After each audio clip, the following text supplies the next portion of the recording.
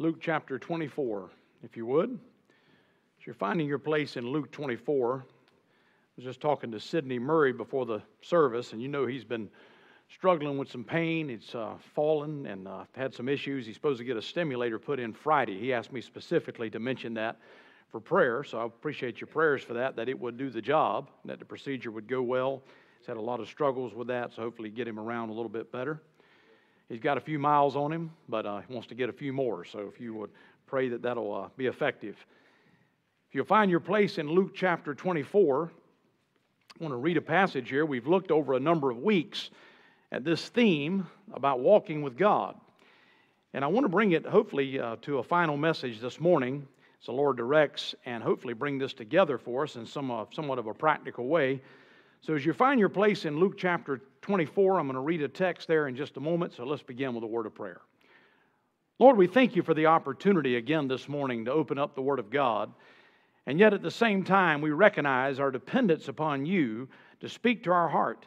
There's nothing in me that could be a blessing or challenge our hearts this morning, but I believe the Spirit of God could take the truth and challenge our hearts for the glory of God. I pray that you would show anyone who doesn't know Christ this morning his or her need, that they might come to receive you. That we as believers could be brought closer to you, and that the Lord Jesus could be magnified. We thank you for what you'll do in Jesus' name. Amen. In Luke chapter 24, if you look down first of all to verse 13, this is following the resurrection of Jesus, and the disciples are still somewhat in the dark, though they shouldn't have been. But it says in chapter 24 and verse 13 that, behold, two of them went that same day to a village called Emmaus, which was from Jerusalem about 80 furlongs. They talked together of all these things which had happened. And it came to pass, while they communed together and reasoned, Jesus himself drew near and went with them. Now, of course, in their mind, he's been crucified. They've heard a report that he's risen from the dead. They've not yet seen him, but he shows up along with them.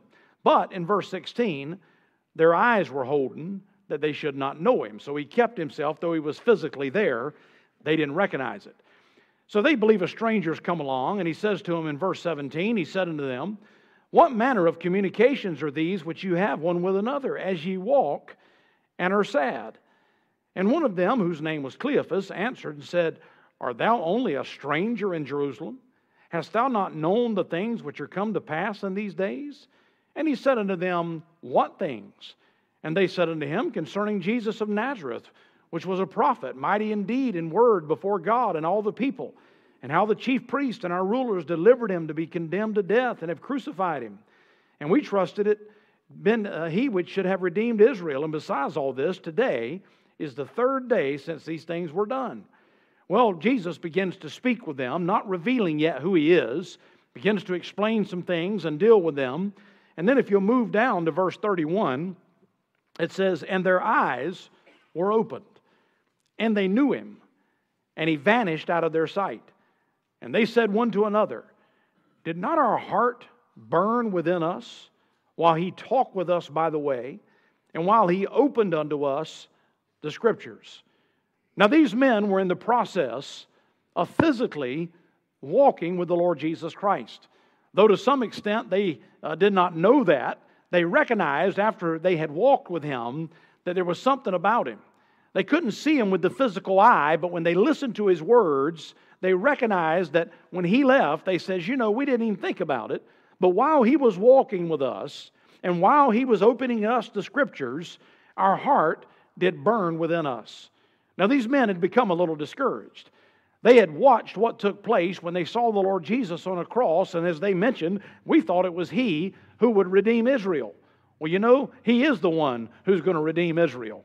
We thought when he went on the cross that something would happen. There's no way he's going to stay up there. We just couldn't believe that he was going to die. Well, they didn't realize that, yes, he was going to die, but he was going to rise again.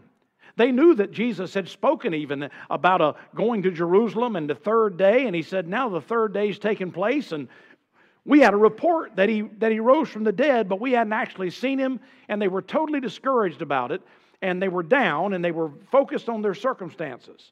Now, understand, these men had not turned their back on the Lord. They were not done with serving God. They had not determined to say, we're not going to follow the Lord Jesus anymore. They just couldn't get their arms around what had happened because they had a different plan than God did. Well, Jesus comes and begins to question them and begins to show them what really took place. And He doesn't even tell them who He is personally. He just says, let me point you to the Scriptures. And they begin to see the picture. And they begin to realize, wait a minute, this isn't what God was doing. And He expounds the plan. And then when they realize what's happened, Jesus shows Himself physically and then vanishes. And they said, did not our heart burn within us when He opened to us the Scriptures? You know, we've talked about walking with God, and of course we use that phrase often. We've looked at some different principles in the Bible that have to do with a walk with God, and what do we mean by that? We're not talking about simply a matter of meditation and reflection that helps you to relieve stress. Many times when people look at meditation and they think of it in a secular way, it's something there just to give you sort of an inner peace, and there is no peace, saith my God, to the wicked.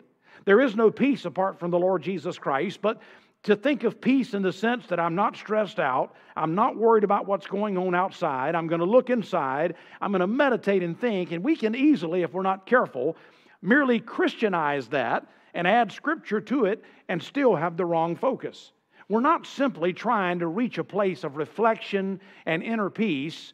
We are trying to cultivate a relationship with a person, the Lord Jesus Christ. And so when I walk with God, yes, there's going to be some meditation. We've talked about that. Yes, there's going to be reflection on the truth of God. We've dealt with that, and certainly that is important. To walk with God is an analogy that obviously the idea is not just physically moving, but to every day I talk to Him, He talks to me, He directs my steps. I'm anxious to hear what He's got to say. We walk together like Abraham. We talk to a man like a man talks to his friend. Now, these men, in a sense, unwittingly, were walking with God. And you know, sometimes even when we're not walking with God, Jesus is still walking with us. Thank the Lord, when we don't necessarily see His presence, He's still watching over us as He did here. But you know what happened is these people began to listen. Even though they were themselves discouraged, even though they themselves thought maybe their walk was not that productive, as they began to listen to Jesus, they made an admission. Did not our heart burn within us? Let me tell you, when you walk with Jesus, the result is not simply that you might reach some place of tranquility and inner peace and say, well, I just feel better. When you walk with God, the Lord will stir your heart. Your heart will burn within you. It'll give you something, not just an emotional charge, though your emotions might be affected, but it will do something in your heart to stir you to something for the Lord. Now, I noticed the process that Jesus went through with these men that is very similar to what we all at some point go through. I want you to look down to verse 25 and notice now as He's talking to them, they said, we heard a report. These women said they saw Jesus. We've not yet seen Him. We don't really know why all this took place. And in verse 25, He said unto them, O fools, and slow of heart to believe all that the prophets have spoken. Ought not Christ to have suffered these things and to enter into His glory? You know the problem these men had, and Jesus here is, first of all, in this first step in the process, is He begins with a rebuke. Now, I know fools is a strong word. He's not speaking to them as fools in that they're lost, or the fool that says in his heart, there is no God. But what was foolish? What was He rebuking? They were simply approaching it from a logical standpoint. Now, what God does is not illogical, but understand what God does transcends logic. You know, if we have a mental perspective, if we simply back up and say, look, 2 plus 2 has always got to be 4. That's true in mathematics. But if God wants it to be 5, it can be 5. You've got to put the supernatural element into it. Don't just try to approach it and say, look, I am well-rounded. I've seen a lot of things take place. I know human nature. I know how people respond. I know what takes place when certain elements are introduced. And so I know how God has to do this. No, God might just have a different way than you thought He was going to accomplish it. Now, they saw this. We know Jesus has come to redeem Israel. Our plan is He would come, He would do these miracles, He'll defeat the Roman Empire, He'll set up a kingdom, and even to the final moments of the cross, we're watching and we're thinking, He's going to come down. Boy, something's going to happen. And they watched Him die, taken down, put in a grave. Well, boy, I didn't plan that. And then even when they heard reports of Him being raised from the dead, they thought, well, that's encouraging, but I haven't seen Him. I mean, I didn't know He was going to do that. You know, you got to be careful that you don't approach God's business from merely a logical standpoint. Again, it's not illogical, it just transcends logic. Now, I have read some comments, someone who was basically just criticizing Christians and approach to witnessing and people that would try to tell folks about Christ. And as one of the arguments was brought up, somebody objected. They said, well, the problem with Christians is they use the Bible to prove the Bible. That's circular reasoning. So I take the Bible and I tell you that God created the heavens and the earth. Well, how do you know that?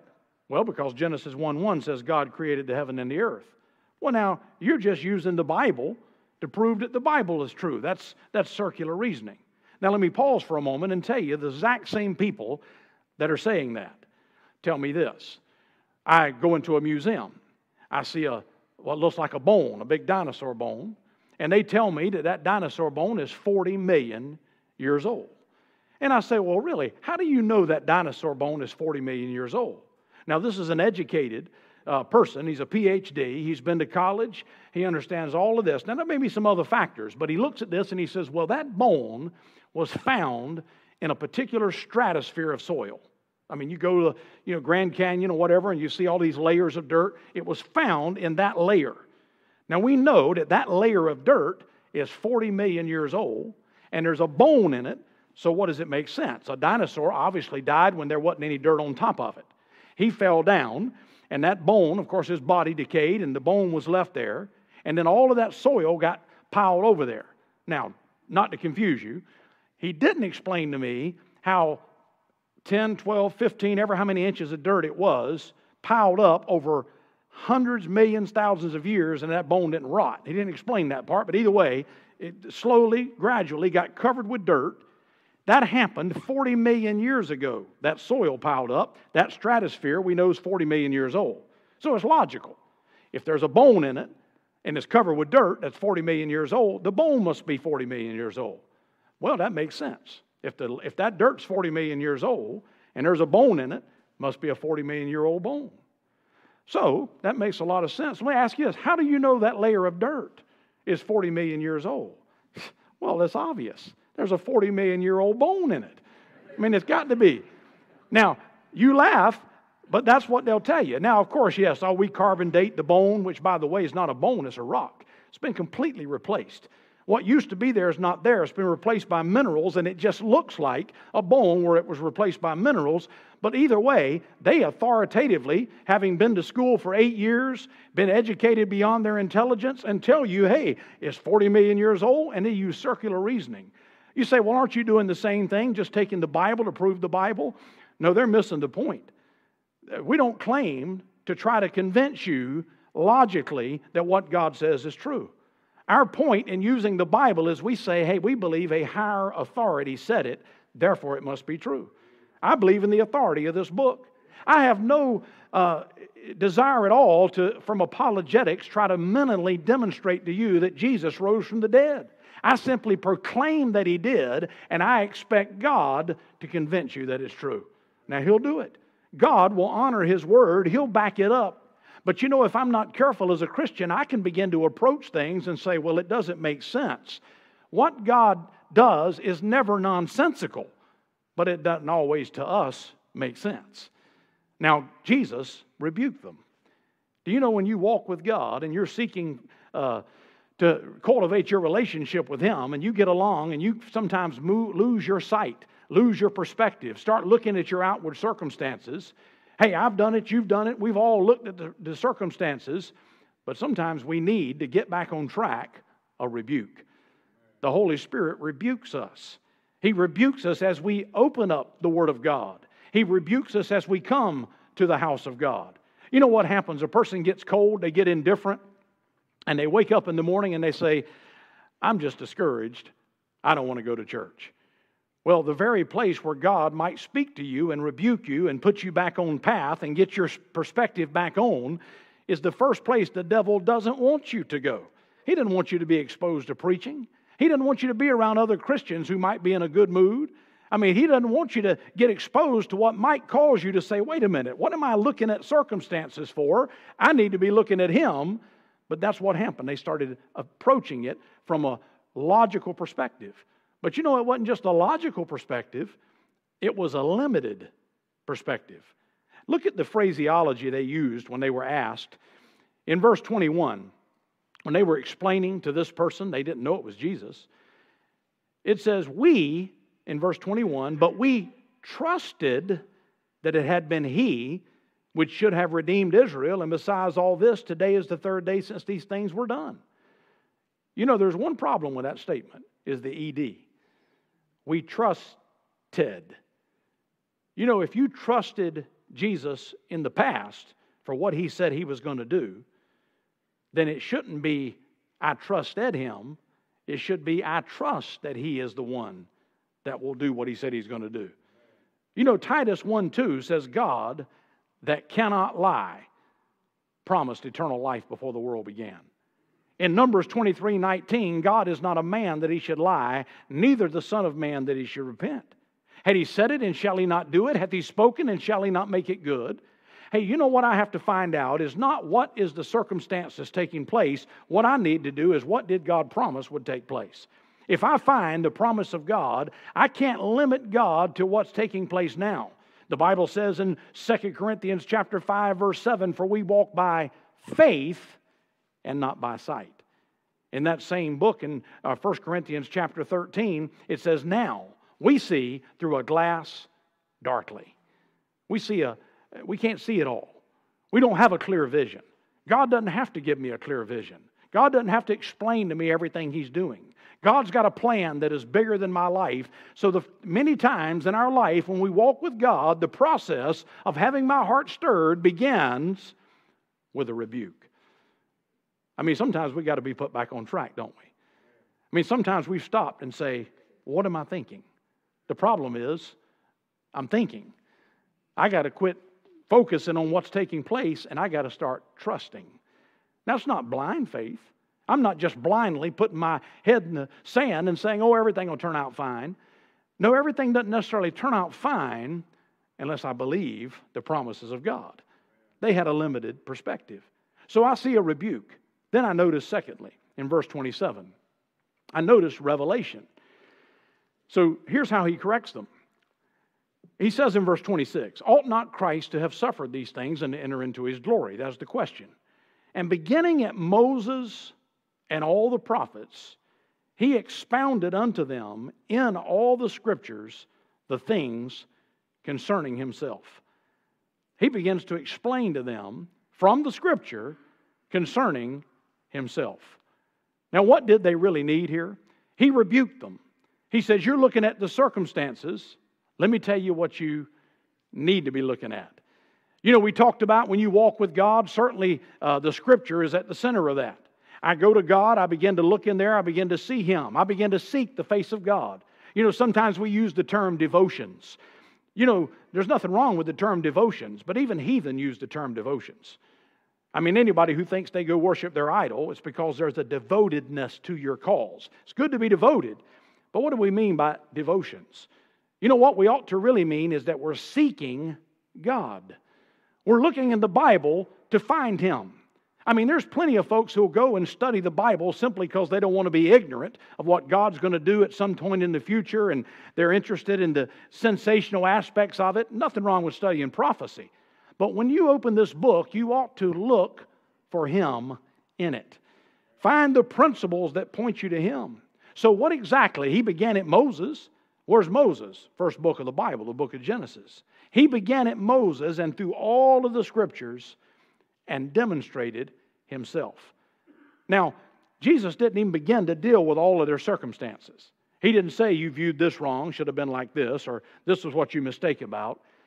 He just went back and said, let me show you. And again, He's speaking as a third party because they don't know who He is. He says, let me tell you about Jesus. Let me tell you today what will get you on a walk with God is a renewed revelation of who He is. Now let me tell you what this book tells us about Jesus. What if we went back to Moses? Do you realize it all points to the cross? It all points to this very thing they had just witnessed. It all points to this one culminating point in history where Jesus would be lifted up and put on a cross, and they were perplexed about it. So Jesus said, let's go back and think about it. First of all, He goes back and He could demonstrate to them the need for Jesus. See, Jesus is not just a convenience.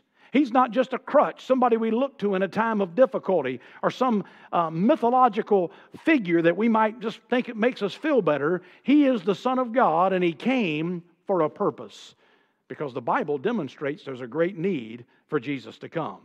All I need do is go back to chapter 2 of the book of Genesis, when God put man on this earth, and He said, of every tree of the garden thou mayest freely eat, but of the tree of knowledge of good and evil thou shalt not eat of it, for in the day thou eatest thereof, get it, thou shalt surely die.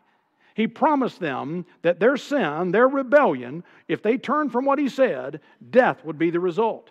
The Bible still says that the wages of sin is death. That hadn't changed. Man, because of his rebellion, sinned against God, has been separated from the Lord. Adam, put in a perfect environment with every way in the world to succeed, determined not to do what God said, and it got passed down to all of us. We have the same bent, the same tendency, and yet we ourselves choose to sin against God. You can see how that turned out. Their first child that came along, murdered by his own brother. You can see that beyond that, the descendants of Cain and so forth came along, and during the flood, the place came so bad that every imagination of man's heart was only evil continually. You see beyond that flood, you think, boy, man will learn his lesson. God judged the whole world and everybody died except 8 people. Surely they'll catch it. They come off of that boat, and within a few hundred years, a man named Nimrod stands up in rebellion. We don't need God. We'll build a tower. We'll bring everybody together. God let them build it part of the way and confounded their languages, ended their work, and sent them out. Again, He judged them. I mean, man has always thought, I'll do it myself, I'll do it the way I please, and he tried every type of God, every type of idolatry. Look, read through this book, and you're going to see that man needs God. It shows a need for a Savior. What would this world be like had Jesus never come? Can you imagine no influence from this book? No changed lives by the Holy Spirit. No way for sin to be forgiven. No way to have hope for eternity. I mean, religions have tried to give it. They give no hope. The Son of God came and accomplished it. He finished the work that it needed to happen as He takes the Scripture and begins to explain to them that the Scripture showed a need for Jesus. It didn't just show His need. It demonstrated His suffering. You know, they're looking for a Redeemer. They're looking for a King to come. He's going to come, but they had overlooked the suffering. He says, you remember? You disciples know the Bible. Don't you remember when Adam and Eve sinned against God, what God did? He slew 2 animals. Oh, they tried fig leaves. That didn't do the job. He slew 2 animals and shed blood. And without the shedding of blood, there's no remission.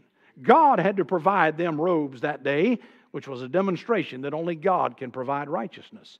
You started at Moses and he worked his way through. He demonstrated Abraham up on top of that mountain. He was going to offer his only son Isaac. And God provided Himself a lamb for a burnt offering. He took them to the law and demonstrated all the 5 different sacrifices and said, don't you know they all point to me bleeding on that cross? Hey, you go to Isaiah 53, and he begins to, who hath believed our report, to whom of the arm of the Lord has been revealed. He was wounded for our transgressions. He was bruised for our iniquities. The chastisement of our peace was upon Him, and by His stripes we are healed. They could see the bloody stripes laid across the back of Jesus with that whip and thought about His stripes. Wounded for my transgressions. That's what Jesus said He was going to do. He took them to Psalm 22 and said, don't you see here where I cried out, my God, why hast thou forsaken me? As that psalm opens up. Because thou art holy. He said, I laid on that cross and cried, my God, why hast thou forsaken me? Because the Scripture demonstrated I would take the sin of mankind upon myself. Do you see how that pointed out that I would have hands and feet that were pierced? How my bones would be out of joint? how that day all of the suffering that I would go through was prophesied in the Bible. And he led them through the Scripture and said, ought not Christ to have suffered and to rise from the dead? Psalm 16:11, thou wilt not leave my soul in hell, nor suffer thine Holy One to see corruption. I mean, I could see these men that day as they walk. They're walking down. They're discouraged. They're thinking about, man, this didn't turn out well at all. Man, we had this thing figured out, and we thought for sure the Redeemer had come. Now he's dead. And then, of course, these ladies are saying he rose from the dead. That's kind of hard to believe. I just can't figure it out. And this man comes alongside. Hey, what's wrong with you? Well, hadn't you been around? Didn't you see what happened to Jesus? Isn't it amazing? Here's two people who saw the same event. One says, didn't you see what happened in Jerusalem? And they're discouraged. The other man, who is Jesus, they don't know it, says, didn't you see what happened in Jerusalem? And he's encouraged. See, the whole idea is which side of it are you looking at it from? Are you looking at it from man's side, or are you looking at it from God's side? Man looked at the cross and said, what a defeat. God looked at it and said, what a victory. Jesus bore the sin of all mankind upon himself that day, bore our judgment upon himself, made it possible for folks to escape hell. He made it possible that day for a man to have peace in his heart. They're looking at it as, boy, this didn't turn out right. And God says it was a victory. Now, he gave them a revelation. Let me tell you what we need this morning as a Christian. It's so simple. Certainly, if you're lost today, if you don't know Christ, there's nothing you desperately need more than to receive this Savior who died and rose again for you. You won't get to heaven by joining a church or by living a better life or turning over a new leaf. But you come to Him just as you are. Come to that Savior. He'll save you. You say, well, preacher, that's good. I did that years ago. I'm saved. I'm on my way to heaven. I know Jesus has took away my sin. But what about this walk with God? If God spent the whole Old Testament and New pointing to one historical action of Jesus on a cross and rising from the dead, I mean, all of the revelation of God points to it. All of the New Testament looks back to it. What do you think my perspective ought to be as a Christian? Is I ought to stay focused on the cross. I mean, that's not just a platitude. That's where our power as a Christian lies. That's where the defeat of the devil was accomplished. That's where my salvation was claimed, to point us back to the revelation of Himself. Now, there's much to know about this person, this one that we serve, this one that was lifted up on the cross. But He says if He be lifted up, He'll draw all men to Him. Now, that means He'll draw lost people, but God's word's very precise. If I lift Him up in my own heart, if I remember what He's accomplished. See, really, what is it that I'm going through that would discourage me like these men are discouraged? What would knock me off from walking with God? What would take away my stirring more than forgetting the fact that Jesus secured everything on that cross? He gave them a revelation. So there was a rebuke. Then He gave them a revelation. But then notice, as we did in our text, there was a renewal. Verse 31 says, their eyes were opened, and they knew Him, and He vanished out of their sight. This is a unique passage in that here they're talking to the Lord Jesus. He's in His resurrected body, and they don't recognize Him. Now, the problem was not with Jesus. The problem was their eyes. Their eyes were holden. They couldn't physically see Him. And do you know, I can't physically see Him. I can't see Jesus physically. They couldn't either. They didn't have to. It didn't say after they physically saw Him, their heart burned. When they couldn't see Him at all, their heart burned. You see, it was not God's will through this whole church age that we'll physically see Him. The next time we see Him physically, it'll be when the trumpet sounds and we meet Him in the air, or if you go out before that, absent from the body, present with the Lord. But to see Him in this age was not His will. We have something greater than that. I mean, I can see now if I got a little discouraged, well, I just need a visit from Jesus. I just wish He'd come down. I could see Him physically and talk with Him. And I'm not saying God doesn't have the ability to do that. I mean, He could be in many places at once and still be Him. But that's not way. He did something better than that. He stays with me all the time. He lives in my heart. Do you believe that Jesus lives in your heart? If you're a Christian, I'll pray the Father, He shall give you another comforter, even the Spirit of truth, which the world cannot receive. He came and moved in. I mean, He came and lives in my heart today in the presence of the Holy Ghost. They had the presence of Jesus. They just weren't aware of it. After they became aware of it, they said, you know what? I didn't even know He was there. But when He started talking to me, it stirred my heart. Let me tell you, you don't have to get focused on what am I going to do for God. You get focused on how can I walk with God and then be open for Him to do something through you. He'll do something through you. He'll stir your heart. These two men were never the same anymore. I mean, after they saw Him and their heart stirred and they recognized, what are we doing? Man, our focus is wrong. Their heart burned. They were stirred for God. Now, I'm telling you, we can grow cold. I've experienced this. I can tell you from experience, you can get cold, you can get indifferent. That doesn't mean rebellious. That doesn't mean you quit coming to church. That doesn't mean you've turned your back on God. And it doesn't mean that we're always going to be on an emotional high. But God can stir you spiritually by walking with Him. When you begin to walk with God, again, you talk to Him, He talks to you. You get that perspective back on the cross. You put what's most important first. You start asking God to show Himself to you and make you focused on His promises. You don't even have to turn on the switch or think, okay, now, next thing I'm supposed to do, I'm supposed to have a revival in my heart. No, you just get right with God and He'll stir your heart. I mean, it's His job. The Holy Spirit will do it. The Bible says in Acts chapter 1, verse 8, it's so common that it could become almost sort of a platitude, but it's the Word of God. You shall receive power. After that, the Holy Ghost has come upon you, and you shall be a witness unto me. I had a man that I knew well, a preacher. I had a couple of meetings with him. I actually knew his son. He's just a man I highly respected, and one of the godliest men that I ever knew. Wasn't a perfect man, but he just really walked with the Lord, and anybody who ever met him knew it. He was telling me one night, and you have to hear the story and know him. He was not boasting by any means. He was explaining something. And again, at this point, he's an older man. I'm just a young preacher. And he was telling me how he was in college, and he was really starting to just, seek the Lord, and talked about a particular book that he read that had stirred them, that pointed him to certain scriptures he had never seen before.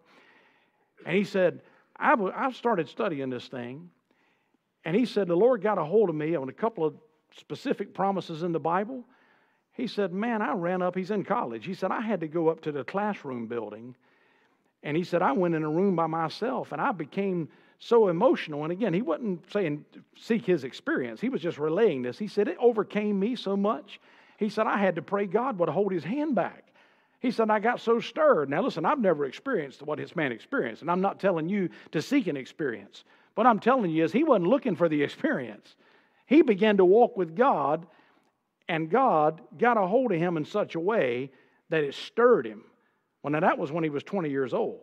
I've never met a man of the like of a soul winner of this guy. And he was not such an outgoing personality. That wasn't I'm telling you, the guy was so soul conscious, and just to talk with him, you got the idea. You ever had somebody, if you thought to yourself, if I want to ask somebody to pray for me, he's the guy I want to ask to pray for me. This was the guy. He got phone calls all the time from people, and he would tell them, hey, I'm not, people that know how to pray know that. Hey, it's not me, but yeah, I'll pray for you, but you better know I'm not, anything special. But the guy knew how to pray. I mean, God stirred his heart. Do you know, you want to walk with the Lord like that, and I do too. I want a renewal. I want a revival. I want to be stirred, but I don't just seek that. You seek the Lord, and God will do that. I mean, our responsibility is to walk with Him. Do you walk with God? I mean, you say, what does that mean? Again, are you seeking Him, whatever level you're on today? I'm not telling you how many hours a day that takes or exactly the specifics, but it does take seeking Him. And then when He shows you what to do, you do it. It starts with simple obedience in what He's revealed in His Word. I read a story about young boy. I got the impression from the story he was 6 or 7 years old, and he was blind. Now, it seemed like, from what I was reading, he could see light and maybe a silhouette, but he just couldn't make out anything. So he was legally blind, just had never seen any kind of figures. The doctors realized somehow it was a problem with a lens or whatever it was, and everything else worked. And they found a way to make that boy see again, replace the cornea, whatever it was. He took this surgery. Of course, they had to patch his eyes for some period of time. For 6, 7 years, he'd heard the voice of his parents, knew who they were by speech. So that day came where they pulled those bandages off. And by the way, the surgery was a complete success. Can you imagine what it was like for that 6-year-old boy to match a voice with a face? I mean, what a stirring, what an emotional. Of course, the story mentioned how emotional the boy just couldn't even stop. He just hearing the voice and seeing, he just broke in tears. You can imagine how that would stir your heart. But in a way, when we begin to seek the face of the Lord, we see now through a glass darkly, but the Spirit of God begins to reveal to us who He is.